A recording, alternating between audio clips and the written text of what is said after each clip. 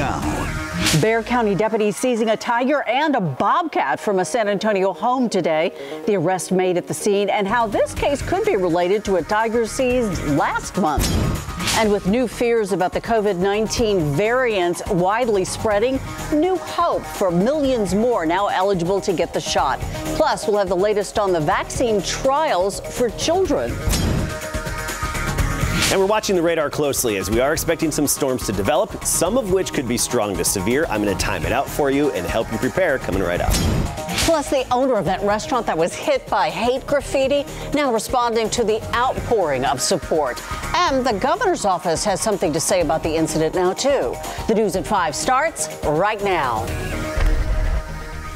First at 5, a popular documentary on Netflix could be the reason why people are trafficking exotic animals, even here in Bexar County. That's according to Sheriff Javier Salazar. Is it the Tiger King effect? Today, one person taken into custody for outstanding warrants after the sheriff's office found a tiger cub and baby bobcat at their home on Shane Road. That's on the southeast side. The sheriff says it's not clear who the cubs belong to, but he believes the Netflix documentary Tiger King could be what inspired them. It's just like when 101 Dalmatians came out, everybody wanted a Dalmatian. Okay, so now people are seeing this on Netflix. Oh, wow, how cute. Look at that little tiny tiger cub. Well, it's going to be a 500-pound tiger overnight. And so, you know, people just need to use their brain and realize that not only is it dangerous, not only is it extremely irresponsible, it's illegal. And we're going to come out and seize the animal. Salazar says the animals are being held at the San Antonio Zoo until they can be transported to a sanctuary. Last month, the sheriff's office seized a tiger from a Southwest Side property, and in February, a tiger cub was seen in the backyard of a Southwest Side home. Blood on a sheet and a baby missing for weeks. San Antonio police still looking for little James Chiles, an 18-month-old who was last seen by relatives around Thanksgiving. This morning, his 20-year-old mother, Delaney Chiles, was arrested on a charge of abandoning or endangering a child. Arrest records state she wouldn't answer investigators' questions, but she did say she didn't feel ready to be a mother and considered giving the baby up for adoption. The affidavit also says while searching Chiles' trailer, investigators found a crib bed sheet with human blood on it. We aren't going to rule out any one bit of foul play and danger. All of those things are still in motion. The mother and son reported missing in late February. SAPD released video from 2 sightings this year. One showing the two at a drugstore back in January. Another, this one, showing Delaney riding a Via bus by herself 2 days after they were reported missing. SAPD is asking anyone with information on James' whereabouts or on this case to call them at 210-207-7660. New at 5, the Kendall County Sheriff's Office now reporting a fatal crash on Highway 27 this morning. That's in Comfort. In a Facebook post, the Sheriff's Office says the highway had to be shut down at Roosevelt while first responders cleared the scene. They didn't say exactly what happened or how many people died, but they did update that post saying the intersection has since reopened. DPS is handling this investigation. Road rage may be to blame for a shooting. San Antonio police found a man who had been shot in the 8100 block of Landing Avenue around 10 last night. That's on the west side. They aren't sure where he was shot, but they do know he escaped a wrecked car near Highway 90, not far from where he was found. Investigators believe the shooting may have happened during a road rage incident. The man taken to University Hospital for treatment. An update now on a business that was vandalized with graffiti over the weekend. The owner turning to Instagram to thank people for showing their support and to share a message with the person responsible. On Instagram, he says, in part, quote, "On Sunday, our window was filled with hate and ignorance. But by Monday, our windows were full of love and support." That's such a powerful message we are sending. Your ignorance will not overcome the love and support we have for one another and this city, and you will not divide us, end quote. The Noodle Tree restaurant located on the northwest side was vandalized on Sunday with what you see here. Wynn, who's the owner, says he believes it's all because of an interview he gave about being against lifting the state's mask mandate. Today, the governor's office released a statement saying, in part, quote, attacking a business and spewing hateful rhetoric for exercising their right to determine how they operate is abhorrent. Just like no shirt, no shoes, no service, businesses have every right to require that their patrons wear masks while on their property. He goes on to say that Texans and Americans alike have learned and mastered over the past year the safe practices to protect themselves and their loved ones from COVID and do not need the government to tell them how to do so, end quote. Is there a better way to deal with vaccinations when it comes to COVID-19? Should there be a waiting list? Those questions being discussed right now at the City Council's Community Health and Equity Committee meeting. Our Garrett Berger has been following along with that meeting. Garrett joins us now in the newsroom. So tell us what's the latest on all this, Garrett. Well, Steve, representatives from the county's 4 vaccine hubs were all in on the meeting. Metro Health, University Health, UT Health, and WellMed, giving updates on their vaccination processes. And while it wasn't on the agenda, this meeting became an opportunity to talk about a possible registry or wait list for vaccinations. Now, while other Texas metro areas like Houston and Dallas have wait lists in some form, vaccination appointments here in San Antonio have largely been opened up as more doses become available, meaning many people have to try multiple times before getting a spot. Councilman John Courage has been the driving force behind establishing a registry or wait list where people could sign up once and then be called by a vaccine provider when it's their turn for an appointment. He appeared on today's call, again standing by his belief that it's a good move. He did also mention that he approved of the system University Health had said it uses, which has included reaching out to school districts to get lists of people that need the vaccine. Now, council members are still discussing everything right now. We'll be following those discussions and bring you the latest later this evening. Garrett Berger, KSAT 12 News. Garrett. As spring breakers flock to beaches and some states ease up on their COVID-19 restrictions, there is renewed fear about rapidly spreading variants. Yet hope is on the horizon. More Americans are now eligible to get a COVID-19 vaccine. As Nadia Romero explains, that could soon include small children. Spring break fever taking over Florida beaches, and with more states easing restrictions and COVID-19 variants spreading, a wave of new concerns. We're just starting to turn the corner. The data are moving in the right direction, but where this goes is dependent on whether we all do what must be done to protect ourselves and others. One key to protection is a COVID-19 vaccine, and now millions more Americans are eligible, including teachers in all 50 states. We want to make sure our students continue to have a stable and consistent educational program. Teachers getting shots in arms and possibly their students at some point in the future. Moderna announcing Tuesday children between 6 months and 11 years old have been vaccinated in the company's pediatric trial. I think if we're going to get to 80% population immunity at some level, children are going to need to be vaccinated. A Gallup poll from February shows more than 70% of Americans say they're willing to get a COVID-19 vaccine. But health experts continue to fight misinformation and distrust. And experts say several European countries' suspension of AstraZeneca's COVID vaccine rollout due to concerns about blood clots could threaten already fragile vaccine confidence. I hope that they will reverse the decision, but when they do, even when they do, the damage is done. AstraZeneca and the World Health Organization say there's no evidence the vaccine is linked to adverse effects. In Washington, I'm Nadia Romero. And here at home, we are following a local teenager who's also in a vaccine trial. We're going to see how she's doing. We first told you about 14-year-old Hannah Ross participating in a Moderna COVID-19 vaccine trial. We talked to her in January. Hannah's mother, Judy Ross, says she first heard about the clinical trial being conducted by Tecton Research on social media. Hannah says she's had follow-up tests to make sure she is doing well. I just went in and they did a physical exam, and then I got COVID tested, and they do some blood to test for antibodies. They call every other week, and then we check in on the app every other week to let them know how she's doing. And coming up at 6, Hannah shares how this clinical trial changed her life. Plus, we're learning more about Moderna's newest trial. At first, you were scared, and now we're not afraid anymore.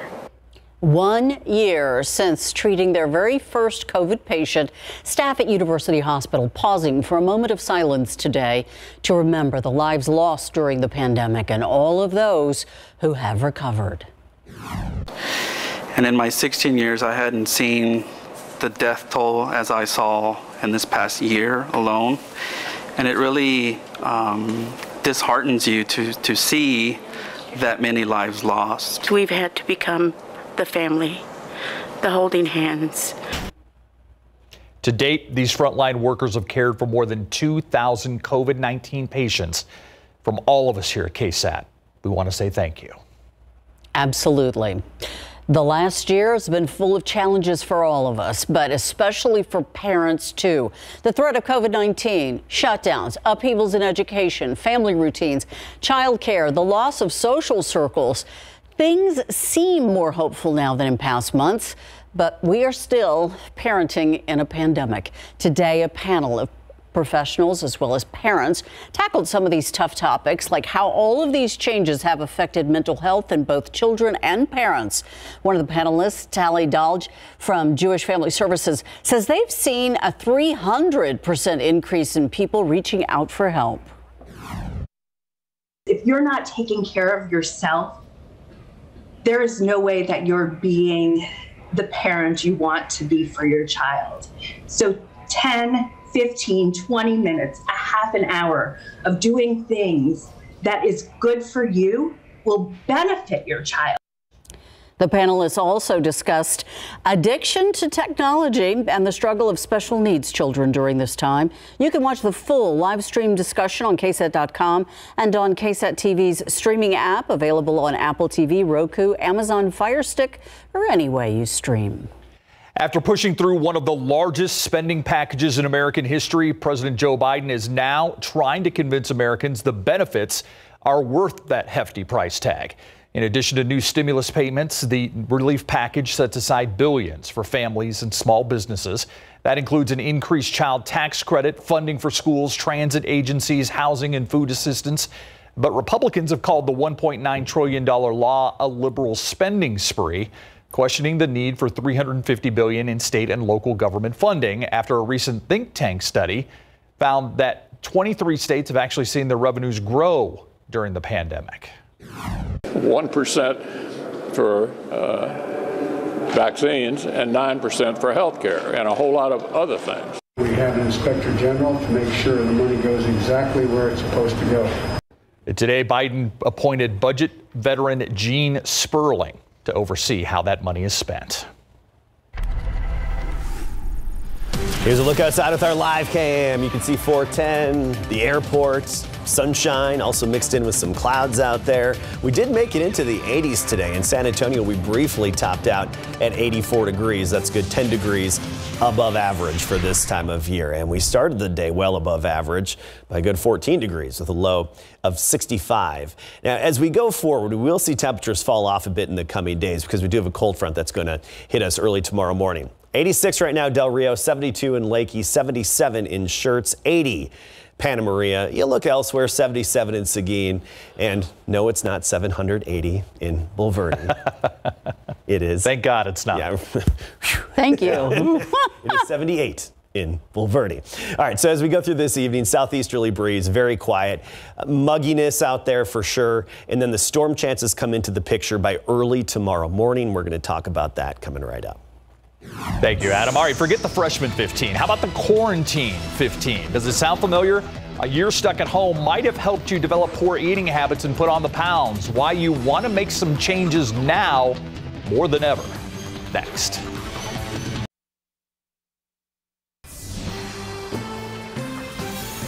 Over the past pandemic-filled year, many families have altered the way they eat and even what they eat. There's more cooking at home and likely more snacking since the fridge and pantry are so handy. 12 on your side's Marilyn Moritz with ways to get your habits and health back on track. In the past year, 80% of people Consumer Reports surveyed say they've made at least one change in the food they eat, and not all good. Eating well is especially vital right now because obesity, heart disease, and diabetes all increase the risk of COVID-19 complications. 32% of people say they've gained weight since the start of the pandemic. When people have less structure in their day and more access to the kitchen, this can lead to more snacking and nibbling and weight gain. So make it easy on yourself to grab healthy options by planning out your meals and your snacks in advance. Many people have avoided going inside the grocery stores. 49% said they used a grocery delivery or curbside service. That's up from 27% before the pandemic. For many people, this sparked the question, where does my food come from? So many consumers started to search out local farm stands and community-supported agricultures, and many even started their own gardens. And research suggests gardening can boost mental health and mood. While some have had too much, 1 in 5 shoppers has turned to a food bank in the last year. Donations of cans, and especially cash, are welcome and needed. Marilyn Moritz, KSAT 12 News. Zebra mussels have been infesting lakes across the state. Now they have reached the San Antonio River Basin. Texas Parks and Wildlife found a handful of the invasive species in Medina Lake. The lake will be tested for larvae later in the summer. Texas Parks and Wildlife says that it's likely the mussels were brought in by barges, boats, or other equipment that wasn't properly cleaned. We have more information on KSAT.com. I had no idea about these zebra mussels, and I learned so much today. Yeah, I don't think they're not good. They're not a good thing. No, they can shut down everything. They clog things up, too. Yeah. You know, piping systems and whatnot, they'll clog them up. There's one benefit that I've personally witnessed from them is that they really, they're filter feeders, so they clear up the lake. Yeah. The clarity is just pristine when you have them around. They also, at this point, should be prompting boaters to be more clean with their boats. Yes, yeah, keeping your boat up. Rinse those live wells and make sure you clean off the boats before you take them to another lake. All right, so storm chances early tomorrow morning. That's one of our main headlines. A windy Wednesday and then comfortable for the latter half of the work week. Let's get right to it. Talk about our overall weather pattern. What's going to be causing this thunderstorm activity and where do we fall into the picture of chances and severe potential? Well, what we're watching here is this big upper level swirl bringing more mountain snowfall to the southern Rockies. It's moving through New Mexico at this hour and continues to trek eastward. It's going to continue to do so, and as it does, it's going to develop a cold front, and that cold front is going to be swinging through town very early tomorrow morning. So there's the upper level swirl. As it moves eastward, cold front develops, drops into San Antonio, and along that cold front, we'll be right on the tail edge of the thunderstorm activity. So you look at our futurecast, and I like the timing and really the placement of the storms with this. The majority of the action north of us, as usual, farther to the north. But what we're going to be watching is around midnight, 1 a.m., some storms developing around San Angelo. Nothing around here. Then we get to about 3, 4 a.m., Edwards Plateau, Hill Country, some scattered storms likely at that point. Closer to about 6, 7 a.m. is when we'd expect them in and around San Antonio and right along the I-35 corridor. Now notice here, I like this model because it doesn't show everybody getting hit. Not everybody's going to get in on this action, and I think the majority of South Texas is not going to get any rainfall. But for that 40% or so that does, you could see a quick 1/4 inch of rain. So you can cross your fingers for the rainfall.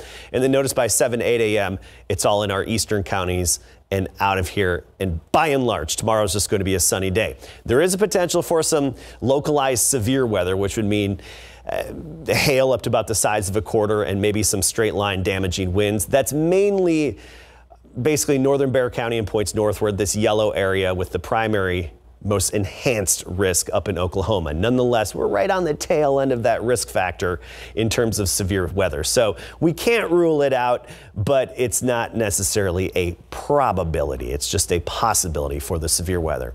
78 right now, dew point is 67. You feel the mugginess. The wind out of the southeast gusting up to 22. That southeasterly breeze has that humidity in place with dew points in the 60s. The humidity gets wiped away tomorrow behind that cold front. Notice by 8, 9 a.m., very dry air in place, and not just dry air, but a gusty wind out of the northwest. We're talking gusts up to about 35 miles per hour.